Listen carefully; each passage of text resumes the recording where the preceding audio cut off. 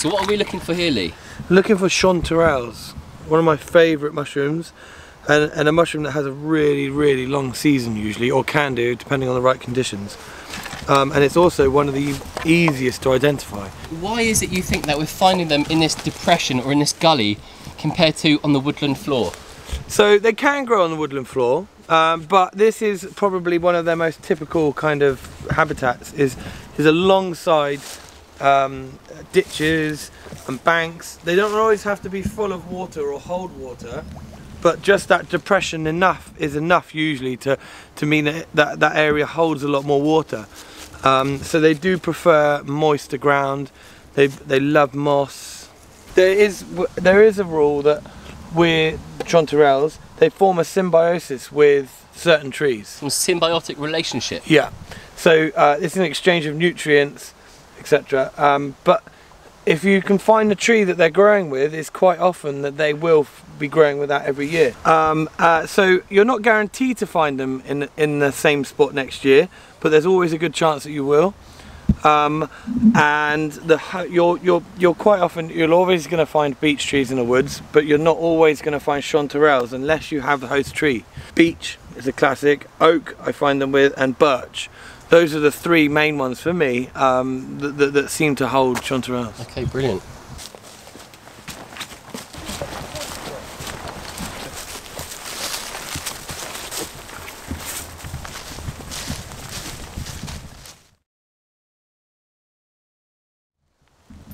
So we've just come across another species of mushroom. They're bright purple in colour, beautiful looking actually. One of my favourite mushrooms, not necessarily for the flavour, but just the look really. These are more of they're a far prettier mushroom than taste, that's for sure. But they often also, I seem to find these a lot when I find chanterelles, because the chanterelles often are growing with and around beech, and these babies like it too. And they're tasty, are they?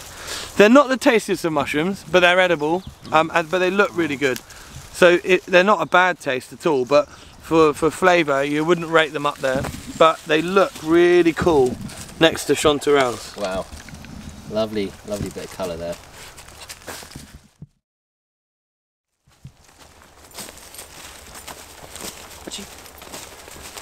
So we've just walked about 10 minutes and we've now moved to an area in the woodland where there's birch trees, which are these white trees here. You can see the white bark on them, as well as pine trees, and Lee has just found another species of mushroom.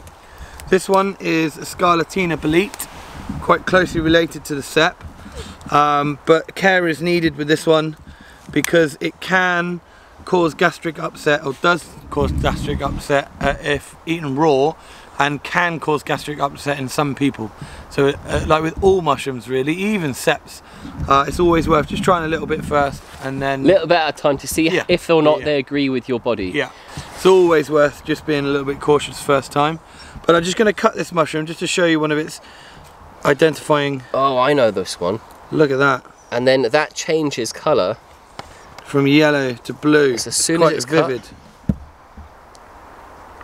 you can see that colour change straight away. Wow. It's amazing. But this has to be cooked. If you're going to eat it, it has to be fully cooked.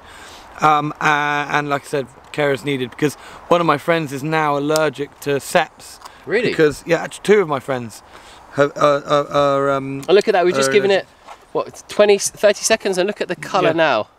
Amazing. Incredible. So your friend is now allergic to seps, and is there a reason for that? Well, because of this. Because they both ate undercooked, well, they think. They both ate undercooked Scarlatina boletes. Wow. And now have an intolerance to seps, which is a bit of a shame. Wow.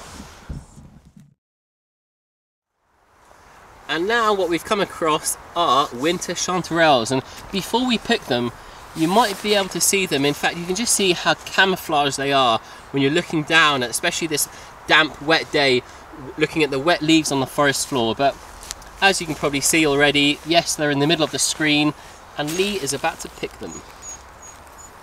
So there's 1, 2, there's like 3 there. Beautiful little things, aren't they?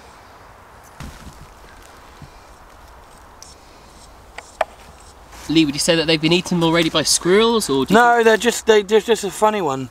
They may have been eaten there by slugs. Oh yeah. Oh, and there as well. Yeah. So do we want these ones? Yes, please.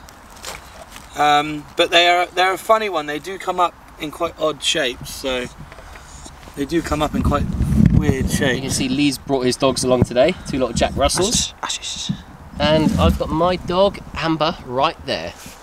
Okay. So would these have the same sort of lifespan when it comes to, would you leave the smaller ones for these winter chanterelles and then come back later on for them to be bigger? Yeah, so definitely. So we were discussing earlier how golden chanterelles take a lot longer than some other mushrooms kind of to go from button or pin to pickable. These are another example. These can grow quite slowly, and they'll just slowly keep getting bigger. You know, we're right at the beginning of the season for these, so they should last till January, February, March.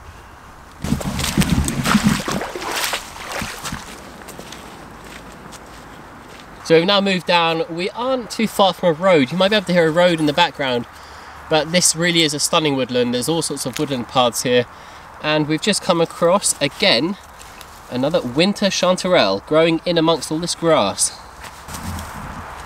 That's a beauty. Nice one right there. That's what I preferred to have.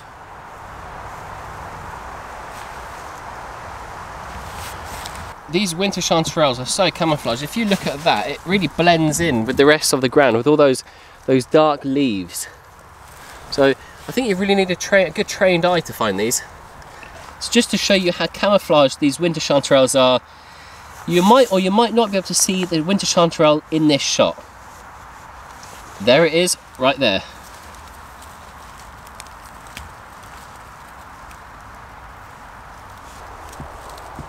Oh, and there's a few more right here.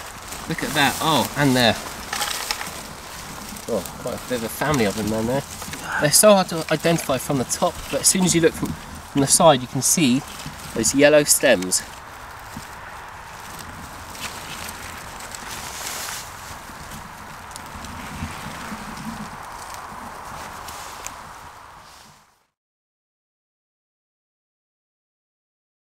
So just next to these winter chanterelles, I found one of my other favourite mushrooms, which is a hedgehog. It's quite easy to identify this one. As you can see, this one has spines underneath it, as opposed to gills or paws, like a bolete, and they kind of come off like that. That's where it gets its name. These can grow in huge rings, and actually, so there's more there, more under the dog, and as we're walking along here, there's a huge ring, almost a massive ring of these mushrooms. Some more here and here, and you can see sometimes they get really, really big. There you go. Oh wow! All the way out, and it's that just under the dog, just along here and there. So it's a huge, one whole ring, massive. Wow. Yeah, I'm gonna take these home. I'm gonna eat these. I don't tend to find them very nice to dry, and they can be quite soggy to pickle. So it's not really for my taste.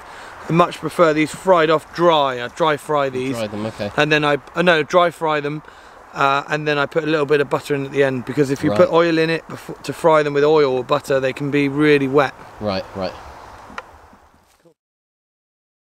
So Lee, got one more question for you. What's your favourite way when it comes to cooking chanterelles? So very quick. I tend to make sure you've cleaned them well. We're not washing them, we're just prepping them like that.